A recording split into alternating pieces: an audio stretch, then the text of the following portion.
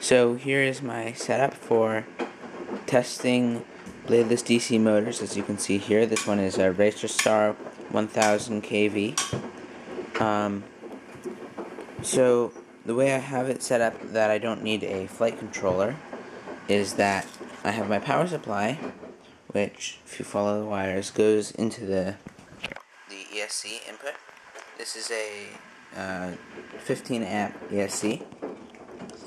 And the control 3 wires, these three, go to a servo tester, which is a small thing.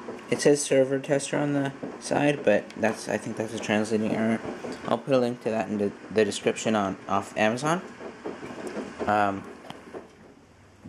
So that provides the control signal, which then goes and creates this 3-phase AC, which is outputted here, and that goes directly into the motor.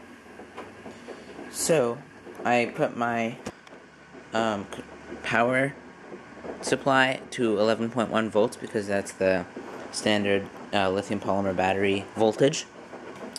So I turn it on and it lights up and it makes that sound. And once you hear the 4th beep, you're ready to turn it on. Make sure your tester is in manual mode and it's at the very bottom, otherwise your motor will start. And so you can see when I turn up the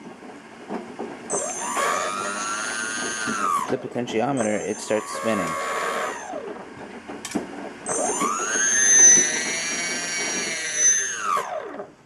And there's a mode on here. If there's a button that says select, don't worry about that. You don't need it. Don't click it. It doesn't really matter. Also, an important thing to note is that on here, here, let me turn it off so that it's easier to see.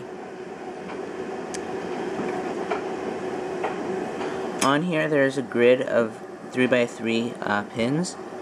The first time I did it, I was choosing like top to bottom, and that is wrong, and it could potentially hurt your motor. What you have to make sure you're doing is you have the exposed part of the ESC connector up, and you put it on the top thing, because that is actually channel 1, and the next row is channel 2, and the next row is channel 3. So that's an important thing to note. There's no input to this. I don't know why, that's just kind of how it works.